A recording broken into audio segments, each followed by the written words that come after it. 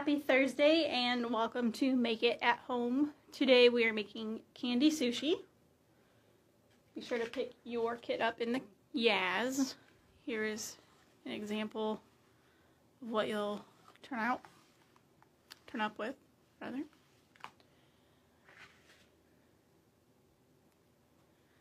So, these are your kits. They're in little takeout containers, directions on top. Inside are the supplies, most of the supplies that you'll need. You'll also want a plastic knife or regular knife, just a butter knife is fine. Alright, so inside you have 2 Rice Krispie treats, 1 bag of Swedish fish, 6 candy straws, and a package of Sour Stripes.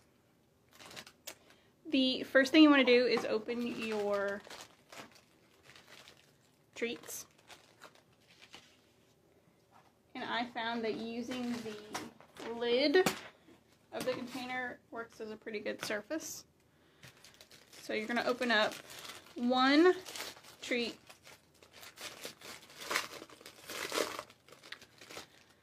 and you're going to cut this one with your knife into 4 even pieces, and this is going to be for your nigiri.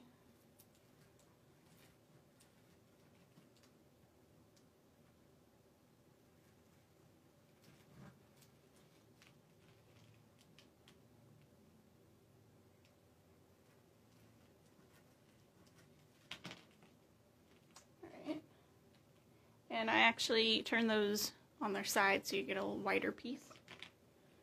So 4 of those.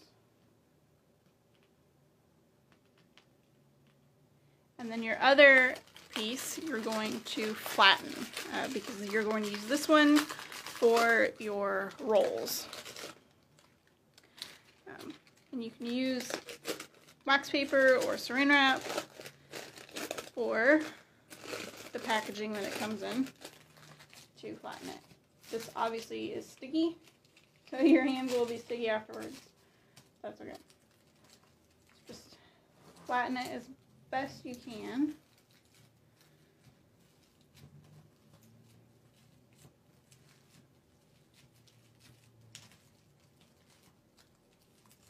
And if you think you will be making this at home without picking up a kit, you can also make your own Rice Krispie treats. There's a super easy recipe on the Kellogg's website. Or you can just Google it. Or you can buy one of those big sheets of Rice Krispies. Okay, so that's pretty flat. Now, the directions that I printed tell you to go ahead and cut it in 2 pieces, but don't do that. Okay, so we're going to start with the nigiri first. This one is super easy. I mean, the whole thing's easy, but... Alright, so take your package of Swedish fish. I'm forever going to have trouble saying that. Mine's already open. And you're going to put 1 fish on each piece.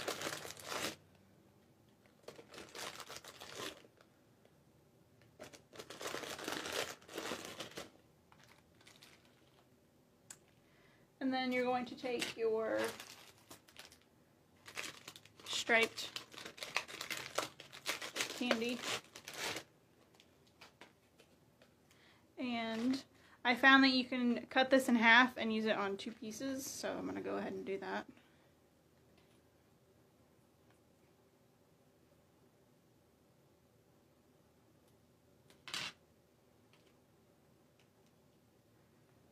You're just going to wrap it around. Kind of push one end into the bottom of that crispy treat.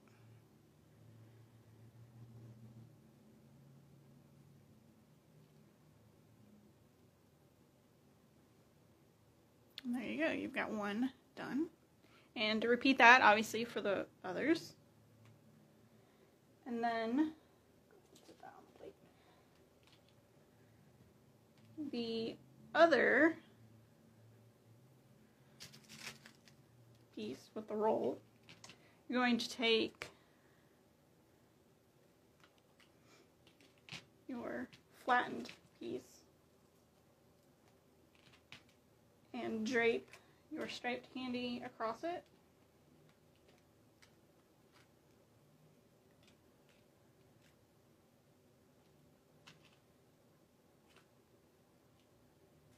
Make sure it covers the whole thing. So I'm going to go ahead and cut this one and use the other half for the rest of it.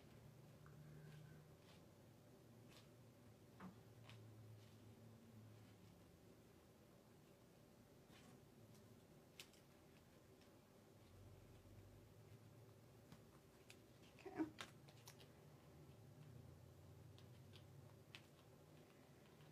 And the fun part of candy sushi is if you've got leftovers, you can eat those later. Alright, so once you've got that on there, go ahead and push them in a little bit and then flip it over.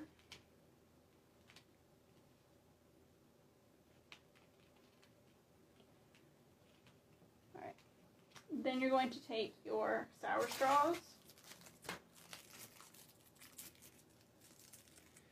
or candy straws rather, these aren't sour, and place them on one end. I did that wrong. Place them here on this end.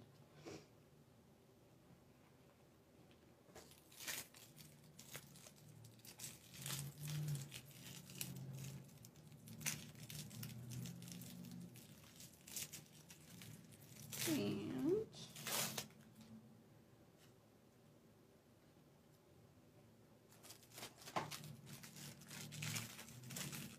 these act as like the filling for the roll.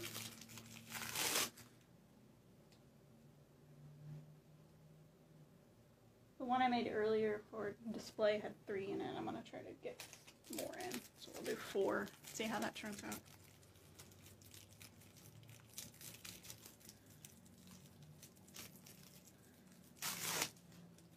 Right. And again, you want to cut the excess off.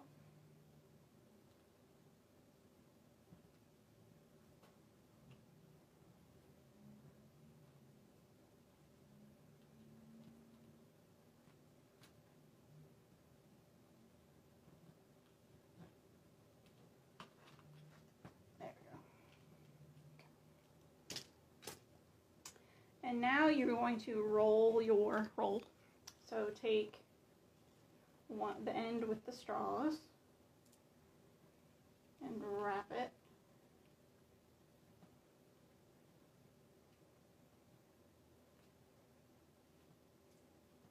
Roll it tightly.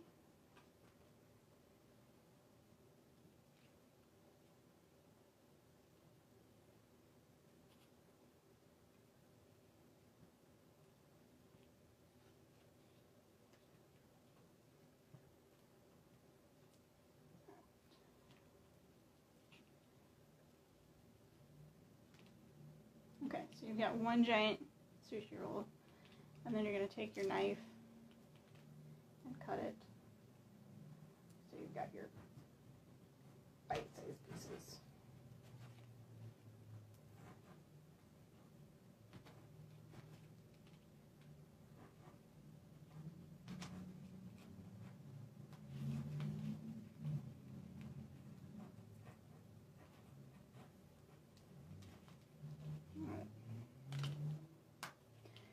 As you can see, they don't stick together extremely well, but you get the idea.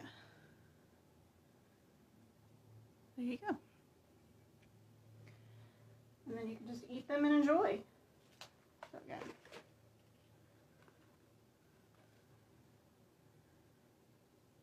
All right, thanks for watching.